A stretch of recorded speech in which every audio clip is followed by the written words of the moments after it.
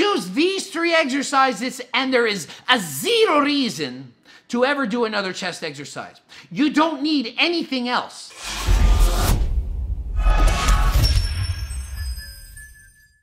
Coach Greg, and today I am going to share with you the 3 best, most important exercises to develop the chest, okay? I'm also going to share with you the 3 most overrated or worst chest building exercises.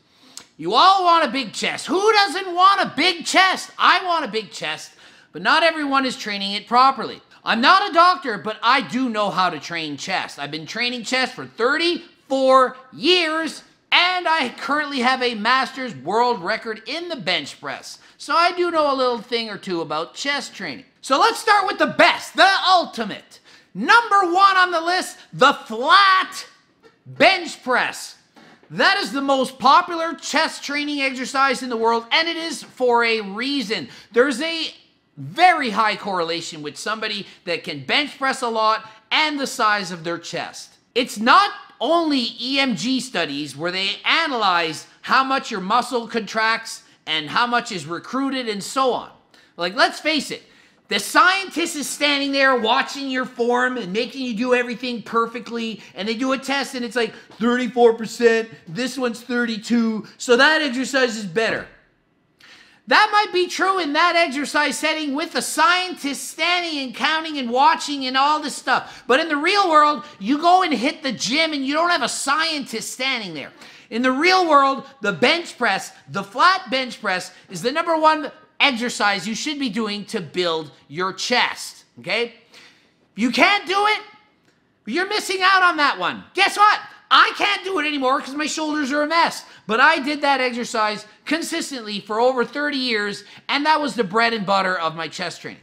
Number 2, the incline dumbbell press. Okay, incline dumbbell press. So that's where you have a dumbbell in each hand and you are raising the bar and bringing the bar closer together. That allows the muscle to shorten more, okay? If you're doing it with a barbell, the chest is not squeezing together as much, so that shortening action will help improve your development, okay? Now, on the flat, just stick with the regular bench press, but if you must, you can use dumbbells instead. But number 2, incline. Here's an important point. Most people have the incline too high. They got it at 45, 50, 60 degrees. You don't need that thing inclined so high. 30 degrees or less is better. As you increase the angle, you're increasing how much the shoulder gets involved in the motion. Just think of it. If you're here, you're almost using all shoulders, a lot less chest development. The more you bend down, look at that, more chest. So don't try to crank up that incline. Put it down. 15 to 30 degrees makes a huge difference, okay? So the pecs, you have your pec major and pec minor, and you're trying to develop the upper chest because it tends to be smaller in everyone. So just get some kind of an incline in there and press it up. And frankly, the flat bench press is training your entire chest to start with. But you want to focus a little bit more on the upper chest, incline dumbbell press. Number 3 on the list, and you don't need to do anything else than these 3. Number 3 on the list is any machine, that's any as in choose one, that you start in the position like this and your hands end up closer together. It could be hammer strength, side best, pec, deck, cross, whatever you start and comes closer together. You want to have it lengthened at the bottom and shorten at the top to get that contraction, okay? Could be an incline machine, straight across, doesn't matter. So just pick your favorite one. Choose these 3 exercises and there is a zero reason to ever do another chest exercise. You don't need anything else. I do maybe 2 exercises for chest in a workout. And I'm a professional bodybuilder and I need 2 exercises. I don't need 5 different exercises of this many 15 different angles, blah, blah, blah. Oh, I do 4 sets of 4 exercises. No, you don't need all that stuff. Pick these 3. They're the best ones. Choose the one that you want. The one that you want, you're going to put more effort on. People underestimate the importance of liking your workout program. If I program a thing and say, hey, I want you to do, squats, and you hate squats, it's not the best exercises to build legs if you hate it and you train like a pussy every time you do a squat. You got to like the exercise. So you like the bench, do that one. Incline dumbbells, do that one. And then pick that machine that you want of your choice, the one you like the most. That's the one that you're going to try harder on. Now, the 3 worst or most overrated, and you can debate me with this. Some of you are going to say, hey, no, that's not the worst. I really like that exercise. Hey, well, if you really like it, it goes into number 3 on your top 3 list. You see how easy this is? All you science nerds and your RP is 7 to 6 and the 6-week, the deload, the upload, and the carb backload. You're motivated by science, so that's improving yourself because you like training science. If you like training science, then train science. If you don't like training science and you want to train harder, then train harder. But you can still use scientific principles to train harder. But don't think that you have to keep 3 reps in the reserve and don't go past and recover this much and all. No, you're allowed to just go and train and have a good time. Okay? So the 3 worst exercises. Number 1 is the dips. The dips. People all go and do the dips, the chest. The dips is working your triceps more than your chest. It is more triceps than chest. So many people do dips wrong, and so many people get injured in the shoulders doing dips. I'm one of them. First did it when I was in high school. Injured myself doing dips. Body weight dips, hurt my shoulder. When you're hurt, you can't really train so well. Can't do dips now very well. It just hurt. My whole life, it was a problem with my shoulders. It hurt.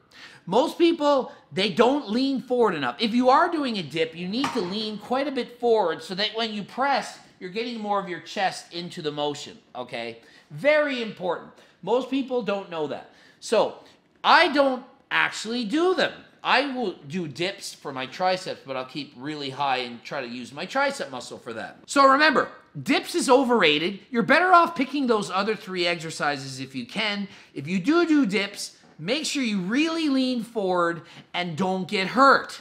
Leave the ego lifting at the door on this one. So you are adding plates and stuff and just trying to bet. This is not the exercise to just risk injury on. Next is the decline bench press. What an ego lift that is. So let's, instead of laying back on a flat, let's lay upside down, or not upside down, but angled downwards so that the bar doesn't have to go down even more.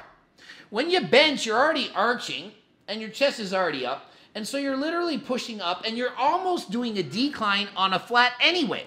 So if you add an even more of a decline, you're doing the opposite. You're doing a shorter range of motion. You're going to have ego weights on, likely to get hurt. And what are you trying to do? Develop more of your lower part of your chest, the part that you're already overdeveloped on anyway? Why add something that's already overdeveloped? That doesn't make sense. Incline, not decline. So avoid the decline bench press. Number 3, and this is the one you really need to avoid, okay? Are you ready for it? The one you don't want to do. I'll repeat. The one you do not want to do. So the worst exercise for chest is the one you hate doing the most. Stop doing that one. Feel free to write in the comments. This is the one I hate the freaking dips. I hate the bench press. That exercise, throw it out of your training plan. If I have a client that writes me and says, I don't like decline bench press. I don't like incline barbell press. I hate flat bench press with a barbell, but I like the dumbbell. Then get rid of the one you hate. It's stupid. Why are we training doing stupid shit we don't like? You need to like your training. If you like your training, you're going to do it harder. I don't like running. I like bike riding. I will bike ride harder than if I run. Therefore, bike riding is a better exercise for me. Does that make sense? If you like the elliptical, do the freaking elliptical for cardio. If you don't like the treadmill, stop it. If you don't like the stepper, stop it. Don't like pec deck? Don't do the pec deck. You hate crossovers, stop doing the crossovers. This is so easy, and it's the main point of this video, is to choose the exercises you like. Stop doing the ones you don't like. Only do a few different exercises. Pick your 3 favorites, and you're going to grow like crazy.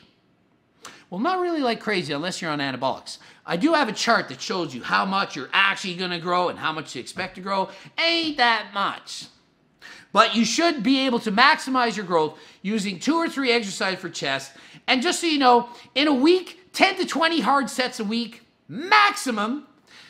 2 to 3 times a week you should train your chest. So let's say you pick twice a week, 5 to 10 hard sets of chest twice a week, at the freaking most. 10 if you're a pro bodybuilding phenom. 5 is plenty if you're somewhere at the start, okay? If you're a beginner, even way less.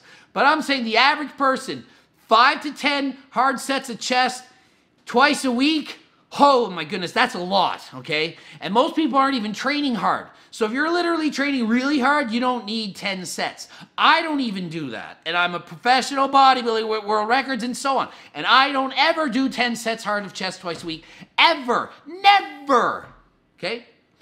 Subscribe, click the bell button. Let me know if you want me to do other ones. For example, how to get bigger arms, the best biceps exercise, triceps, legs, you name it. Let me know if you want, if that's of interest to you. If it is, I will continue to do more. Watch one of these videos, informative, gregdoucette.com. If you need some coaching, let me know. Phone consults, you know that's the website for that too. And follow me on Instagram, Greg Doucette, IFBB Pro. Until next time, I am out.